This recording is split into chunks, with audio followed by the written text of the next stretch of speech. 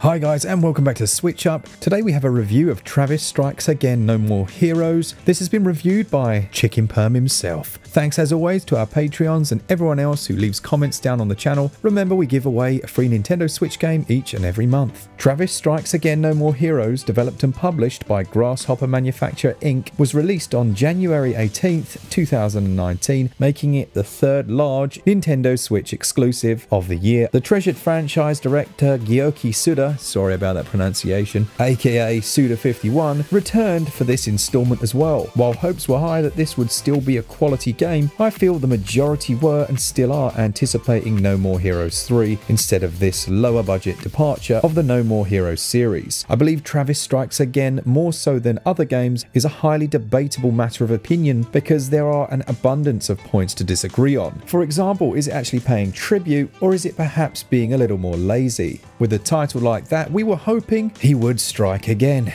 But does he? Let's find out.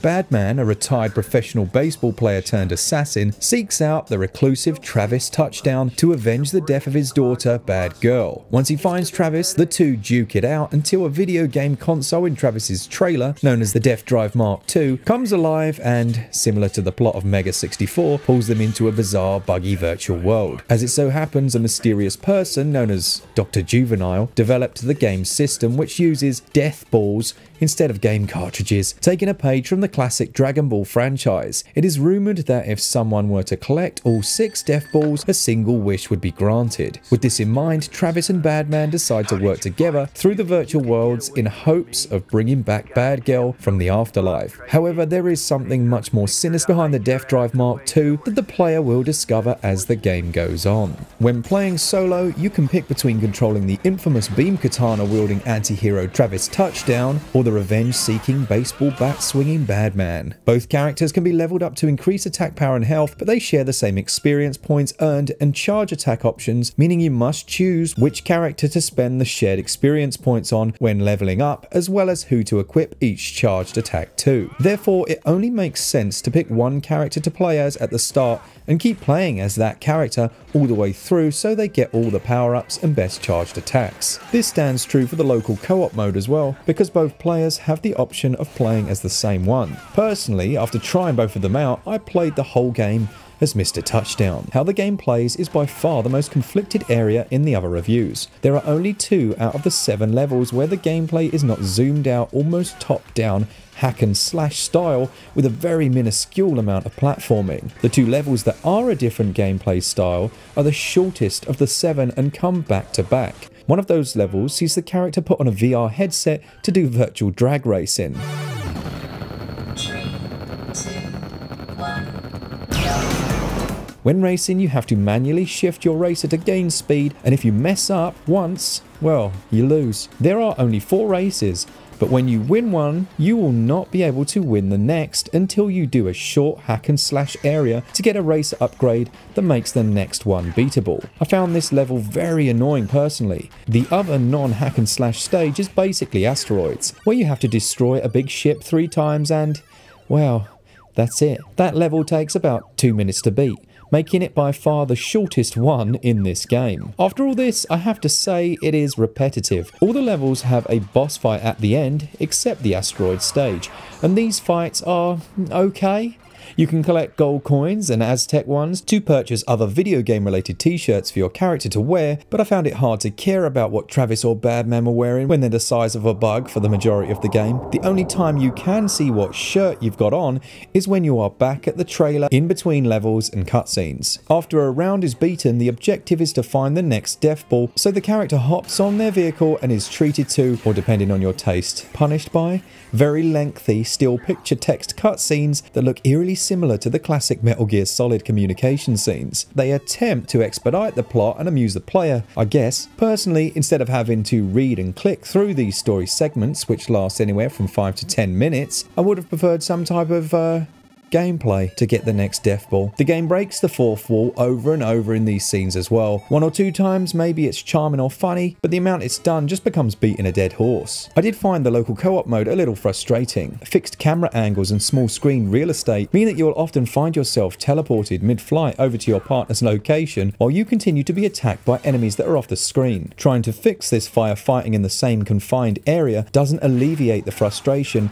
as it is very difficult to keep track of which fighter is yours, and your characters can hit one another with attacks, including the specials that stun or blast you away. Overall for me, gameplay scores 13 out of 20. The controls work well. The Y button will do fast, weaker damage swings, or you can just hold the button to swing the weapon randomly. Speaking of this, it's interesting that the only thing I found funny was unintentional. When testing out Badman at the start and watching him swing his bat when holding Y down while facing the screen, it seemed like the creators have never actually swung a baseball bat or even seen one swing before. For some reason it was just so odd and too funny to see a supposed assassin and former pro ball player look so goofy when he used his own weapon of choice. The X button will prompt a slower heavy damage attack. B is used to jump, and while in the air you can use either attack buttons to perform different aerial moves. A does a dodge roll. There can be 4 charged attacks assigned to a character, and once they're charged you hold the L bumper, then press the assigned letter button A, B, X or Y to activate. R bumper is used for your special attack when available. Now the only negative in regard to the controls is that you have to recharge your weapon's battery,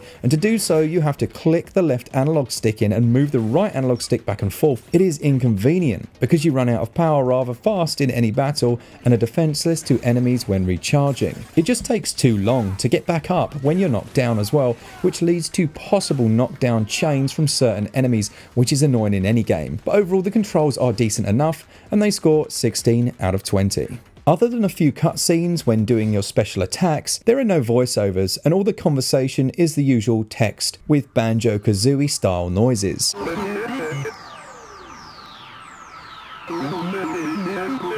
The filler text scenes are just far too long to be text only and really should have been vocalized. The music was fine but quite forgettable overall. For me, I only really enjoyed the last level's music. Audio scores 12 out of 20. Instead of a first-person view like in the previous titles in the series, the creators went with a zoomed-out, almost bird's-eye view for the majority of the game. The backgrounds of the levels are very dull and the game looks unpolished overall. Sometimes, when I loaded into new levels, I could start playing before the background of the level would actually load in. As stated before, there are a lot of long Metal Gear Solid-like communication scenes with just a black screen and bright green text and pictures that was, to me, visually unappealing. I also didn't really feel the side banners were necessary. Nearly any other HUD display showing just health and special power bar would have been preferable.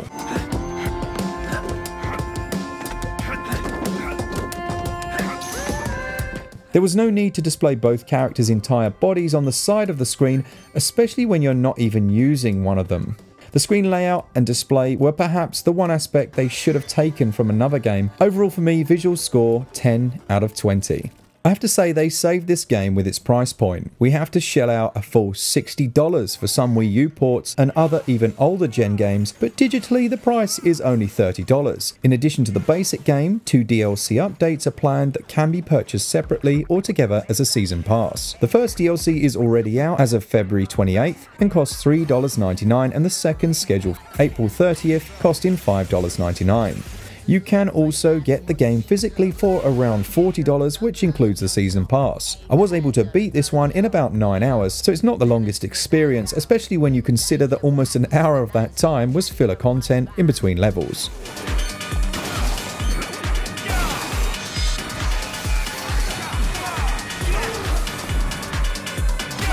Itadakimasu. Itadakimasu. Keep in mind though that Travis Strikes Again is a Nintendo exclusive that's not demanding full premium price, which is definitely commendable. Overall, I give value 18 out of 20.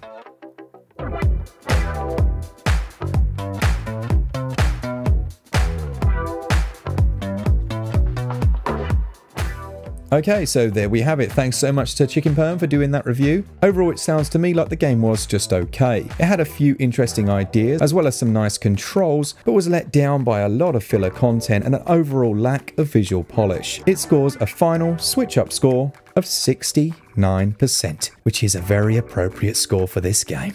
Thanks as always for watching, and to our Patreons, and thanks to Jason Shannon for capturing this footage. For all things Switch all the time, keep it Switch up. Cheers guys, see ya!